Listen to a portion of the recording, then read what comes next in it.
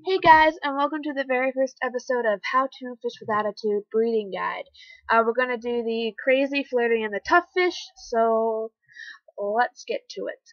The crazy fish is one of the easiest fish to get. It's one of the first fish you get in Fish with Attitude, and pretty much the easiest way to get it is to breed the nice fish and the mean fish together.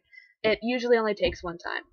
The flirty fish is also an easy fish to get in Fish with Attitude. It's again one of the uh, first ones you get. It only takes 5 minutes, doesn't take very long, and the way to get this is to breed the nice and the brave fish together. The tough fish is again a really easy fish to get. Only takes 5 minutes to breed and hatch.